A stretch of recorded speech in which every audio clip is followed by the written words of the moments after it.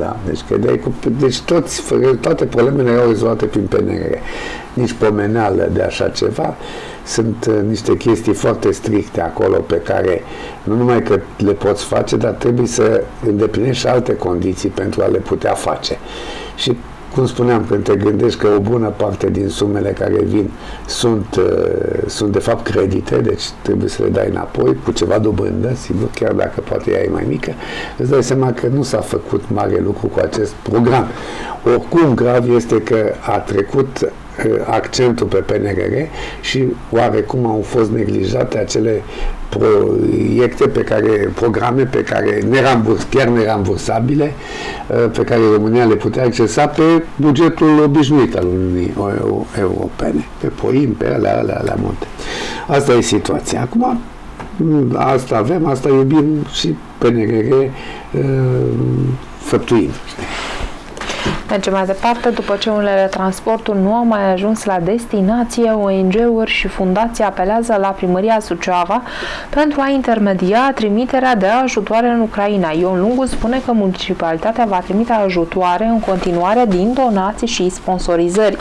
Primarul Suceavei Ion Lungu a declarat miercuri că municipalitatea va continua să trimită ajutoare umanitare la Cernăuți. Citez: am mai trimis la Cernăuți săptămâna trecută la ajutor de 4 tone de produse alimentare din donații și sponsorizări: orez, făină albă, mălai, pate de porc, tăiței.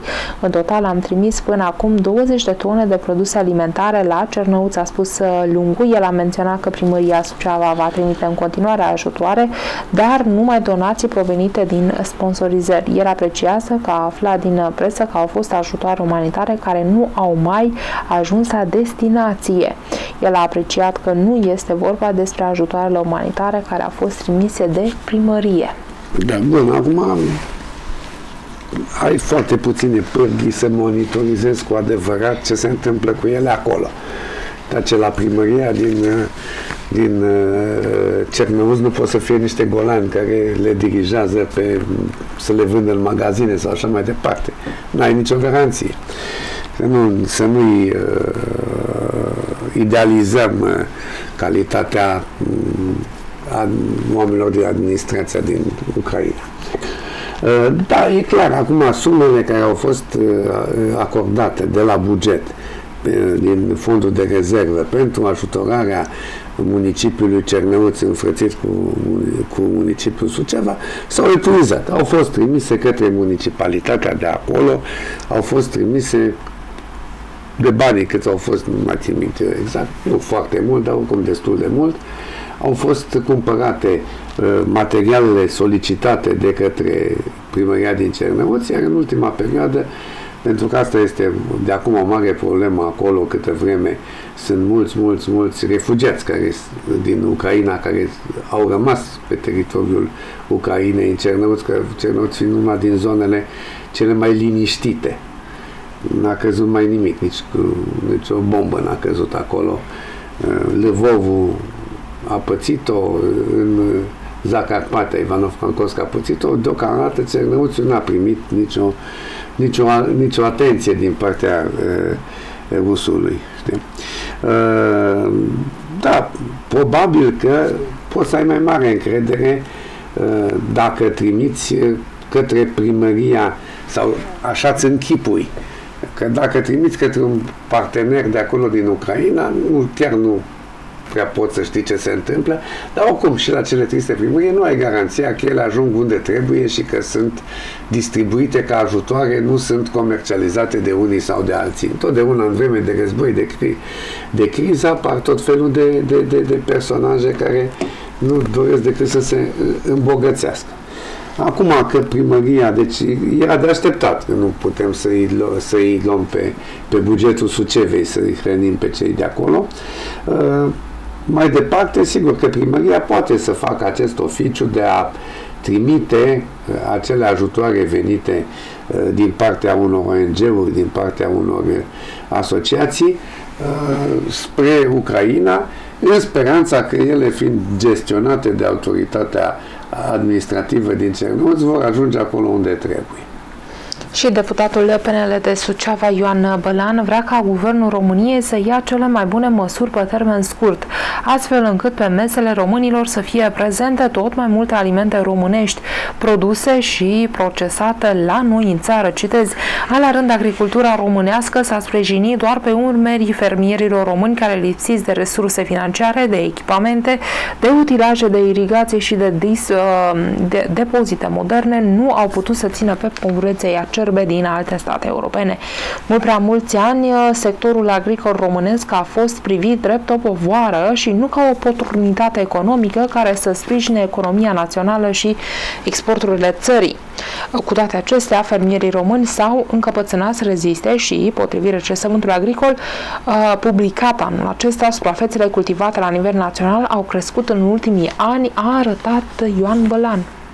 Înțeleptul Bălan ne mai dă o pastilă de asta ca să fie bine, ca să nu fie rău, știi? Acum, hai să fim serioși. Chestiunea asta, radiografia legată de situația din agricultura României, corespunde realității. Dar unde a fost domnul Bălan în toți acești ani? A fost în Parlament. Cred că nici el nu mai știe câte mandate a avut bine. Și nu numai că a fost în Parlament, dar a fost parlamentar o bună parte din timp al partidelor aflate la guvernare. Vezi, PDL, PNL și așa mai departe, da? Că peste a fost. Și atunci, pe cine criticăm aici? Da? Este foarte adevărat că România, din motive foarte clare după mine, din ticăloșenia multora care au fost la Ministerul Agriculturii, nu a căutat să dezvolte această pentru că, vezi bine, se câștigă foarte frumos din importuri, se face o evaziune fantastică la legume, fructe și așa mai departe. Ajungând în situația în care, ca tâmpiții, deci produci grâul export și importi cocă pentru pâine congelată. Știi? Și asta este situația. Numai că a face ceva acum nu este deloc ușor, pentru că fabricile de procesare a produselor alimentare nu se fac de pe o zi pe alta și nu se fac pornind din degete. Trebuie și destul de mulți bani. Trebuie să le construiești, să le faci, să pregătești oameni, să aduci tehnologie și așa mai departe, că nu mai avem.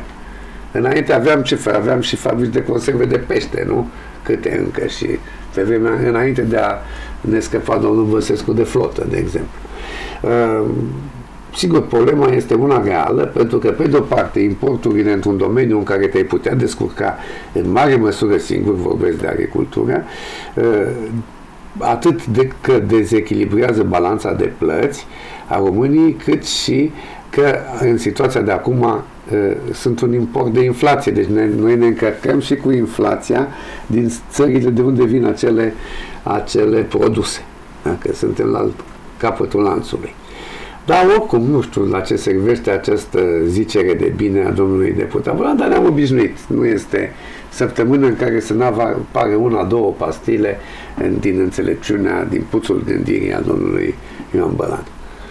Mergem mai departe la operațiunea Pătrunjelul, supervizată la Suceava chiar de președintele ANPC.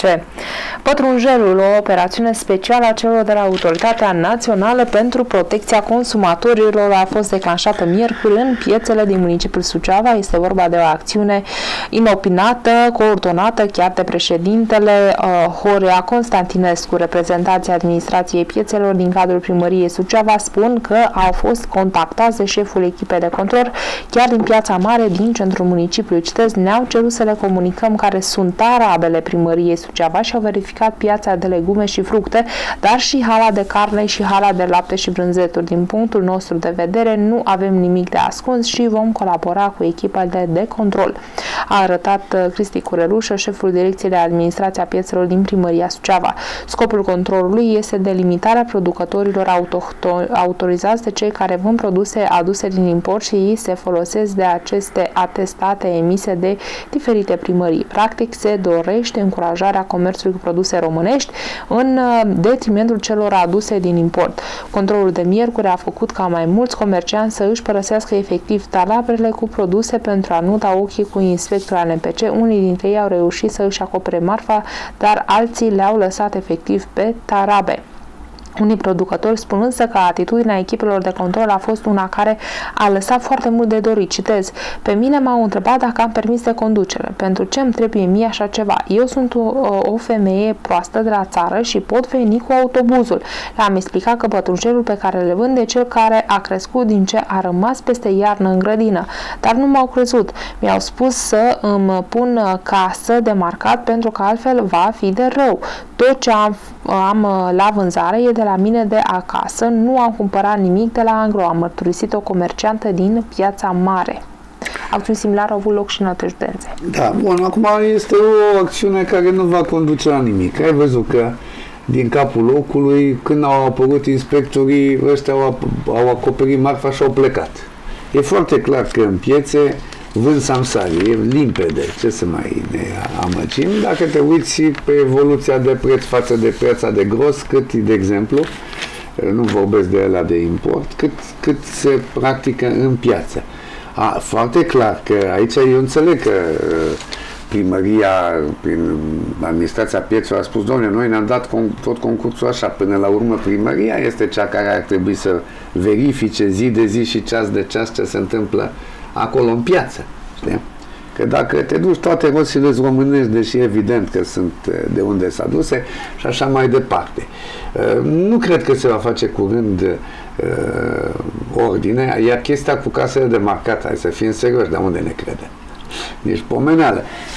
Mi-aduce aminte de acele controale din bazar, care când se făceau controale masive, era tot bazarul închis. Doar poate unul, doi care nu au ajuns pontul la ei mai prindea acolo, da? Îți dă cineva bon fiscal în bazarul ăla? Nu îți dă nimeni. Și nu e normal. Nu e deloc normal. Mai ales că acum bagă o grămadă de bani publici să se mai și încălzească aia care ea să vândă, nerespectând legile statului până la urmă. Da? Deci nici nu se vrea să face ordine aici și a face ordine înseamnă a funcționat verigile de control și la nivelul administrației locale. Ori asta, hai să fim serioși. Acolo nu vezi că dacă te duci sunt cam aceiași oameni în piață, care stau tot timpul în piață, știi? Deci e limpede că ea foarte puțin probabil să aibă un producător în spate, cât așa că se duce la nenea Primax, ăla îi dă autorizație de producător, vine, o arată aici, sănătate la neamă, mai verifică cineva ceva. Nu. Va fi destul de complicat până când nu se vor dezvolta piețe de gros ca lumea în care producătorii să vină să dea așa, civilizate și la vedere, deci nu cu marfă pe sub, cum se întâmplă acum, deci toată marfa aia este pe evaziune fiscală, deci tot ce se vânde, marea majoritate a mărfurilor din piață nu sunt fiscalizate. Da, asta e situația. Dar mă rog, s-a făcut controlul, toți au zis așa, au plecat, astăzi nu mai e nimeni în control, aia s-au întors lapoi, vând aceeași marfă exact la fel. Sănătate la neamă. Asta e povestea. Da. Mergem mai departe. Persoanele defavorizate înscrise pentru ajutoare în alimente invitate la primării să preia pachetele. Primăriile din județul Suceava au distribuit până la această dată 45.100 de pachete cu ajutoare alimentare din total de 60.992 de pachete în cadrul programului operațional Ajutorarea persoanelor defavorizate 2014-2020, finanțat de Uniunea Europeană și Guvernul României. Pentru restul de 15.892 de pachete aflate în depozitele primăriilor, subprefectul județului de Suceava, Florin Sinescu, face apel la beneficiarii eligibili înscriși pe liste să meargă la primării și să preia ajutoarele alimentare care le sunt destinate. Subprefectul Sinescu a participat miercuri la acțiunea de monitorizare a implementării programului la nivelul județului Suceava în comunele Satu Mare și Dornești. Citez: instituția prefectului județului Suceava coordonează toate acțiunile întreprinse în derularea acestui proiect. Adresăm rugămintea beneficiarilor eligibili să se prezinte la sediul unităților administrativ-teritoriale de care aparțin pentru a ridica pachetele cu alimente care sunt destinate în această tranșă a programului. Închei citatul. Da, programul este vechi, se derulează de ani de zile, sunt fonduri de la Uniunea Europeană și de la Guvernul României. se acordă alimente celor îndrituiți să le primească, cei care s-au înscris în program, dar uite că nu se înghesuie, 45.000 din 60.000 cât sunt pe acest proiect, nu se duc să-și ridice făina, zahărul, orezul și ce mai primesc ei acolo.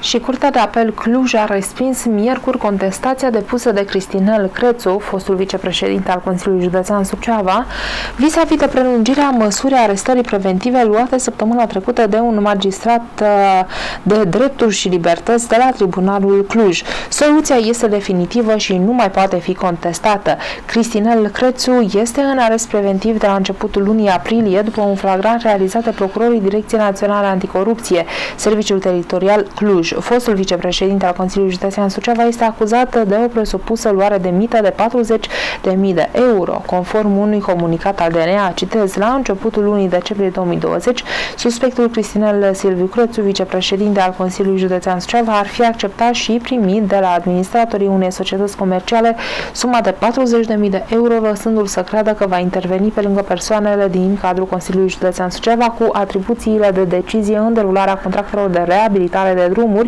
astfel încât derularea unui contract încheiat de instituție cu firma administratorului să decurgă în bune condiții, iar plățile să fie făcute la timp. Ulterior, în perioada 16-29 martie anul curent, suspectul în legătură cu un alt contract de întreținere a drumurilor județene pentru care avea atribuție de verificare, i-ar fi pretins aceluiași om de afaceri altă sumă de 40.000 de euro pentru desfășurarea fără impedimente a contractului încheiat de firma acestuia cu Consiliul Județean Suceava. În acest context, la data de 4 aprilie, suspectul ar fi primit de la omul de afaceri cu titlu de mită suma de 40.000 de euro, moment în care s-a procedat la constatarea infracțiunii flagrante în interiorul clădirii Consiliului Județean Suceava.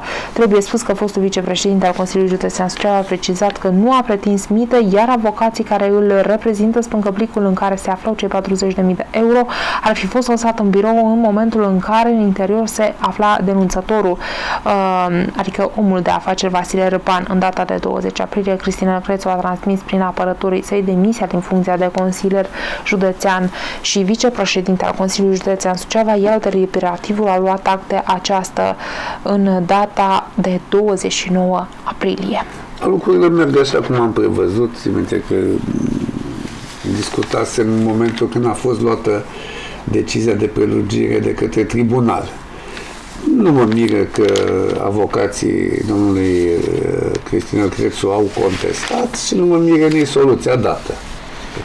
Adică aceea de păstrare a soluției precedente și, practic, în aceste condiții, mandatul de arestare emis în continuare este operațional până luna viitoare, când probabil va veni altul. Dumnezeu știe ce se va întâmpla. Asta decid procurorii dacă vor solicita sau nu în continuare păstrarea acestui regim de arest preventiv pentru presupusul făptuitor. Da, încă beneficiază de prezumția de nevinovăție, adică trebuie menționat. Beneficiază de chestia asta. Acum, între noi, fie zis, câteva elemente mă fac să cred că nu prea există pentru Cristinel Crețu ieșire din situația asta onorabilă. Că așa e foarte simplu să spui că n-ai pretins, dar de unde știi că nu sunt și niște înregistrări ambientale, că de obicei flagrantul sunt însoțiți de astea, nu numai existența fizică a banilor. Bun, până la urmă nu e treaba noastră, justiția de acum să-și urmeze cursul. Sigur că problema rămâne o problemă majoră pentru Consiliul Județean, nu numai de imagine, ci și de credibilitate. Și mergem mai departe la vaccinarea COVID. M-am gândit, de ce nu? Andrei Baciu, doza a 4 de vaccin. De chestia asta. Zilnic mor câteva până la 10 de persoane, mai sunt peste aproape 200 la ATI și zilnic se înregistrează cazuri, inclusiv la Suceava. Bun, la vaccinare chiar că s-a pus capăt, e limpede. Și atunci, sigur că știrea care vrei să o citești poate să fie. Da, pentru că secretarul de stat Andrei Baciu de la Ministerul Sănătății a declarat că doza a patra de vaccin anticovid de la Pfizer se face la cerere în centrele existente, dar și la medicii de familie, nefiind nevoie de programare. Deci totul de luni se poate face a patra doză de vaccin. De fapt, este o doză de booster. Al doilea booster, da. A treilea. Nu e a treilea? Și se va putea face în centrele de vaccinare existente, cât și la medici de familie, însă un element care este extrem de important: vaccinarea se face la cerere numai pentru cei care își doresc. Nu este o cerere care trebuie făcută, se prezintă pur și simplu într-un centru de vaccinare cei care doresc. Am primit solicitări de la oameni care își doreau să facă doza a patra de vaccin, afirma Baciu. Bun, avem doze de vaccin, deci de materialul sine, oameni avem pregătiți să ne facă vaccinul, dar unde facem în Suceava? Pentru că se închide centrul. Toate. Practic, că am mai urmărit și alte știri de factura asta. Deci, clar, doza a patra, al doilea sau al treilea booster, Dumnezeu mai știe, este recomandată în principal persoanelor peste 60 de ani și persoanelor cu comorbidități, cu probleme. Asta este pe de o parte. Pe de altă parte, avem problema... Îmi cer scuze că vă întrerup, mă nu înțelegea că trebuie să luăm o scurtă pauză de publicitate, dezbatem subiectul ăsta mai pe larg în partea a treia Dimineților cu Plus, revenim imediat.